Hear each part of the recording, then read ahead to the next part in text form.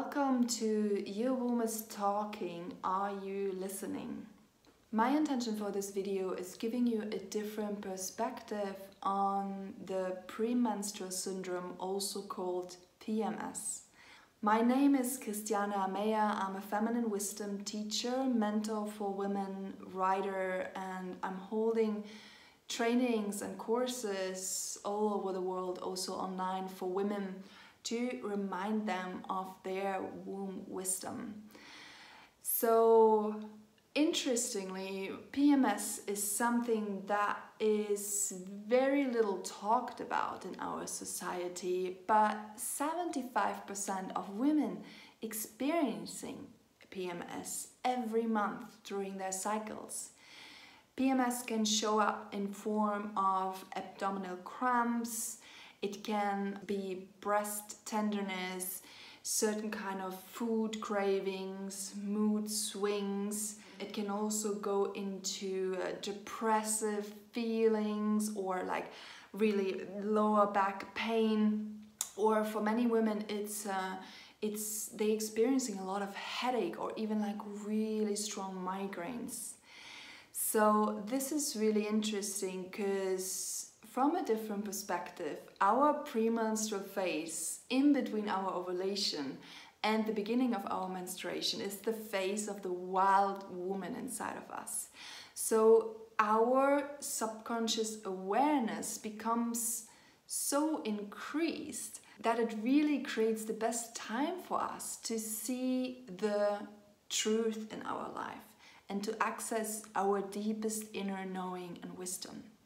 So the medical approach to PMS is painkillers, or maybe do exercises or change diets, take extra supplements, and this is all great. But from my experience working with hundreds of women for the last couple of years, the key to a continuous health and healing in this is really the commitment to look deep into our women's lives and see how we live our lives, how we live our relationships, how we are in our work, but also what kind of beliefs or patterns are running through our system and what kind of possibilities we don't want to go to, where we may play small. PMS has a lot to do with not having access to our emotions. So it's really a lot about unresolved anger that's coming out and frustration that is coming out during that phase in many different forms. There have been ancient times where women really came together in moon lodges to process their cycles and their lives with each other.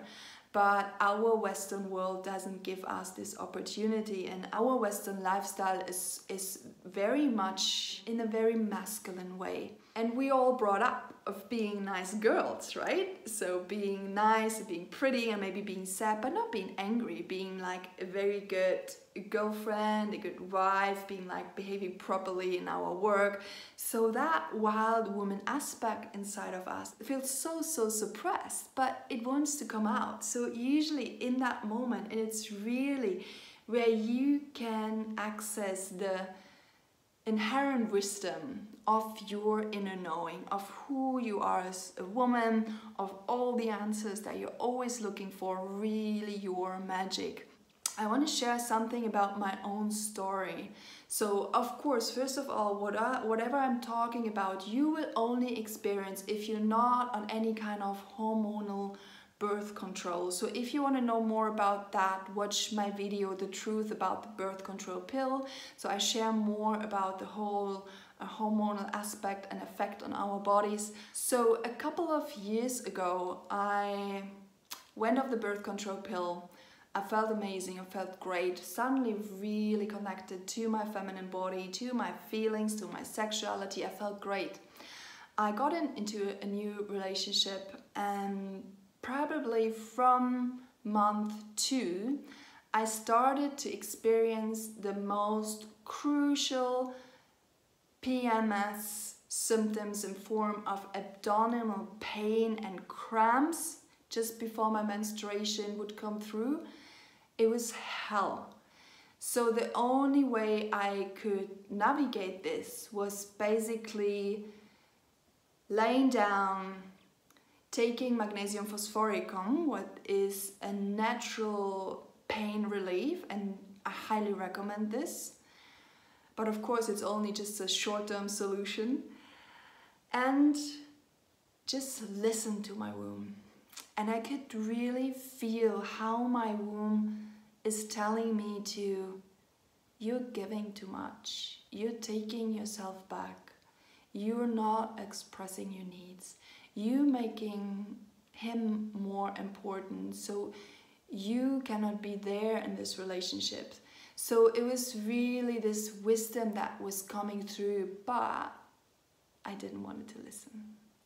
So I've been going through this relationship for quite a while, and the PMS showed up each month to a strong or a little bit of less of an intensity.